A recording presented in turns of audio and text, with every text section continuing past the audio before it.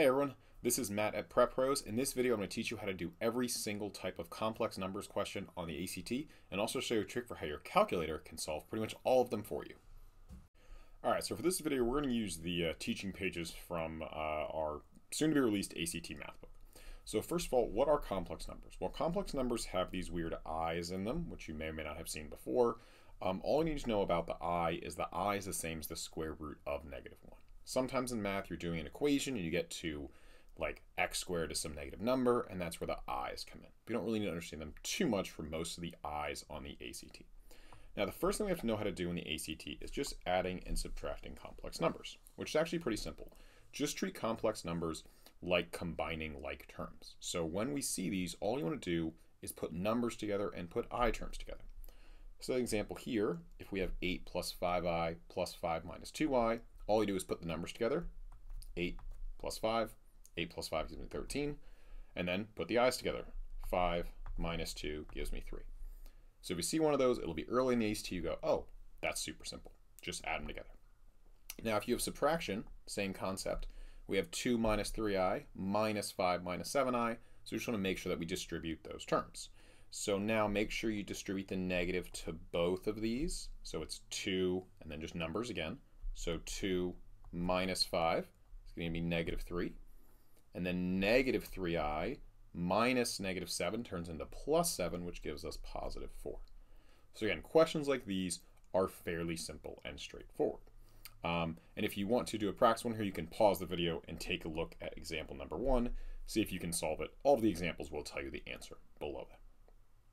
Now, what we have to do more commonly on the ACT is multiplying complex numbers. And the really important thing with multiplying complex numbers is we're often going to get I squareds. Remember, I was equal to the square root of -1, which means I squared is going to equal -1. So if we multiply complex numbers, it's just like multiplying quadratics. You're doing our foiling, which remember is our first, outers, inners, lasts. So if we're doing one like this, where we have 3 minus 5i times 2 minus 2i, we're just doing our foiling. So multiply it out just like you would if you had something that was like x plus 1 times x minus 3. We're doing it the same way. So our firsts, we do 3 times 2 gives us 6. Our outers, 3 times negative 2i is negative 6i. Inners, negative 5i. And 2, it's going to give us negative 10i. And lasts, negative 5i times negative 2i gives me positive 10i squared. So if we put those terms together, we get 6 minus 16i plus 10i squared. Now this is where it's important to remember that I squared is the same as -1. So whenever we see an I squared, what we want to do is you want to replace that with -1, as we can see we've done right here. So it turns into 10 times -1 instead of I squared, which becomes -10. So we have 6 minus 16i minus 10. So now I have to put these numbers together, and what I end up getting, 6 minus 10 is -4 minus 16i. So whenever you multiply complex numbers together, you should always get another complex number. We'll go over one exception to that one. You just get a whole real number in a second. So again, if you want to do practice, take a pause here and look at example 2, see if you can solve that one out. And you'll see the answer down below again. Now, something that's a little more advanced we can see, usually more towards the back of the test, a little bit later with imaginary numbers, is something called the complex conjugate. And all complex numbers have what's called a complex conjugate. So as an example, a plus bi and a minus bi are complex conjugates. Or if we do numbers, because it's a little easier to understand, 2 plus 3i, 2 minus 3i are complex conjugates. The complex conjugates always basically just switch the sign.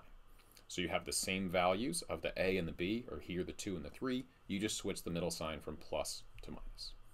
Now the only reason we have complex conjugates here, and we will use them, is with fractions because the product of any imaginary number and its complex conjugate is a real number. The reason that works out is that the middle terms are going to cancel when we do our foiling. So here, a plus bi times a minus bi is just a squared plus b squared. So in terms of numbers, if we just go through an example, let's say we have our 2 plus 3i and 2 minus 3i. If we do our foiling, we get 4. So we put our 4 right here. Outer terms is minus 6i. Inner terms is plus 6i. And our lasts are our 9i squared. So our plus 6i and our minus 6i in the middle cancel. And all we're left with is 4 minus 9i squared. Remember, I squared is the same as -1. So we're going to replace that with -1. And we get 4 minus 9 times -1 turns into plus. And we get a value of 13. And this makes sense because 13 is equal to our 2 squared plus our 3 squared, which of course is 4 plus 9 equals 13. So if you knew our equation that we talked about above, you could have gotten to 13 way faster than if you had to actually do the math out. So again, complex conjugates are the only time when you multiply complex numbers that you're going to get just a number with no i's in there. The reason complex conjugates are important algebraically is if they give you a question, let's say like example 3 below, where they give you a fraction, and you have to pick which one is identical. Anytime we see a fraction in the bottom of an imaginary or a complex number, you're not allowed to have i's in the denominator, in the bottom of the fraction. Just like you're allowed to have square roots.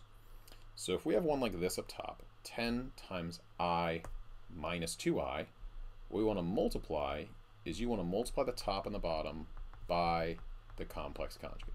And again, this is going to be our more advanced example. You'll only see this way towards the back of the ACT, probably somewhere in those last 10 or so questions. So what we're going to do here is, what's going to happen, remember, if we multiply these together, it's just going to be equal to a squared plus b squared. Or here it's going to be 1 squared plus 2 squared, so those middle terms are going to cancel. So the bottom of our fraction is just going to be 5, and the top is just going to be 10 times 1 plus 2i, which would be 10 plus 20i. From here, our trick is we can split this.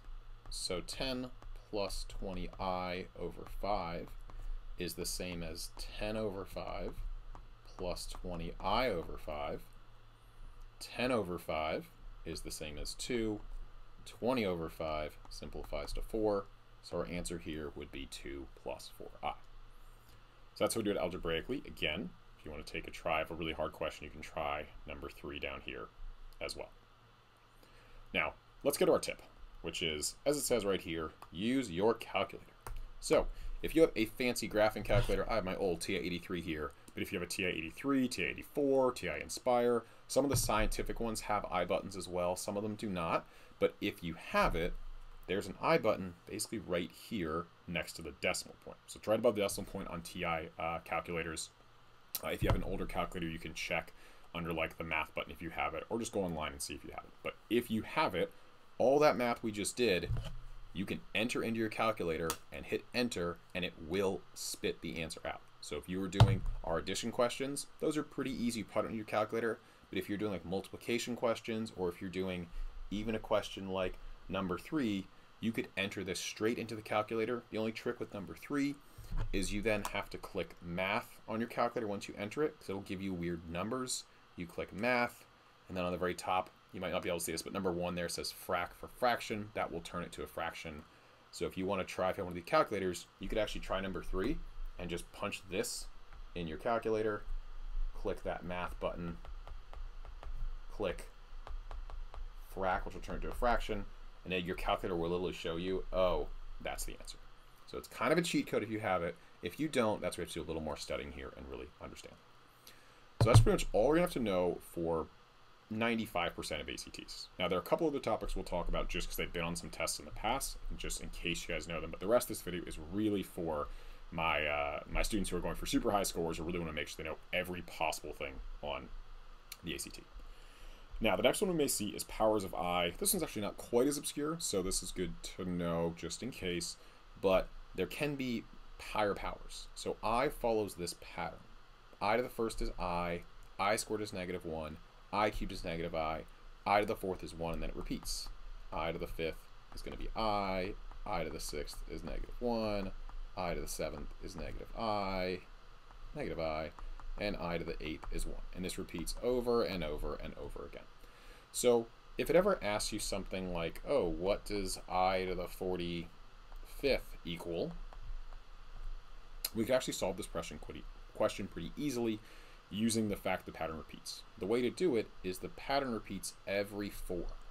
So every time we have I to a multiple of 4, it's going to equal 1.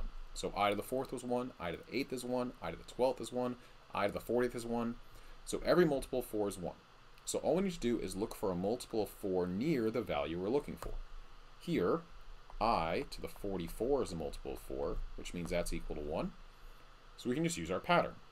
And the pattern after 1, it goes back to I again.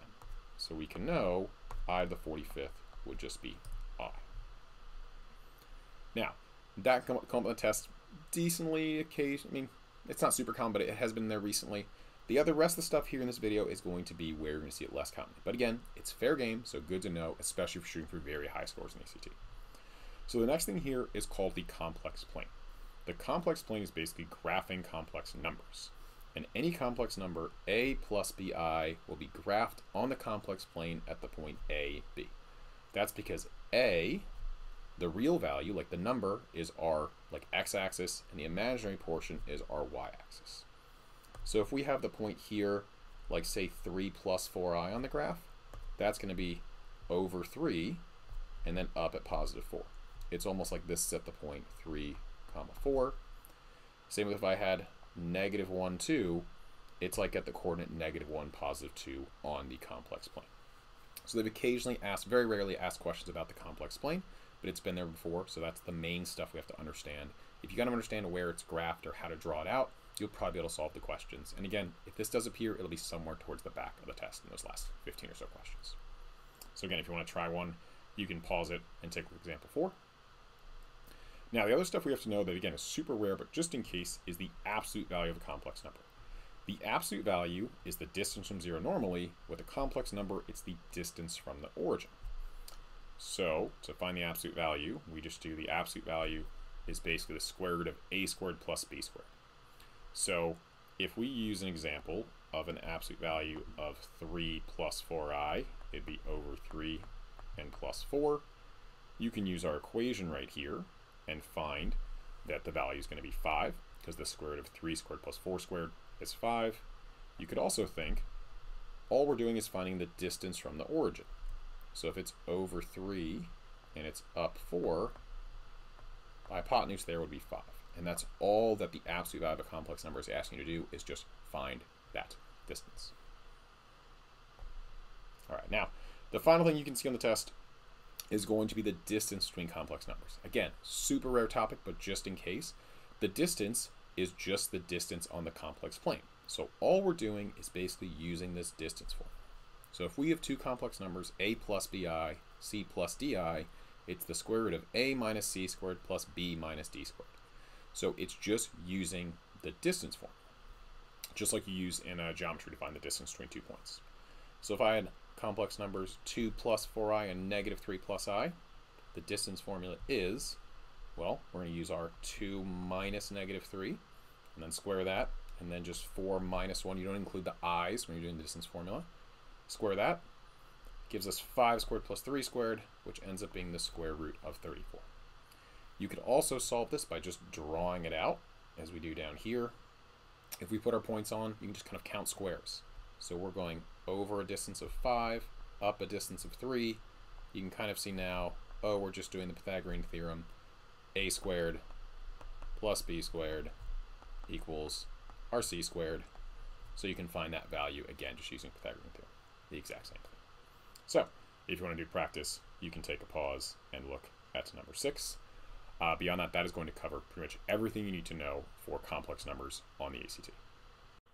We hope you found that video helpful. If you did, please like the video. If there's more topics you'd like us to cover in future video, let us know in the comments below. Also follow our channel for lots more SAT and ACT related content.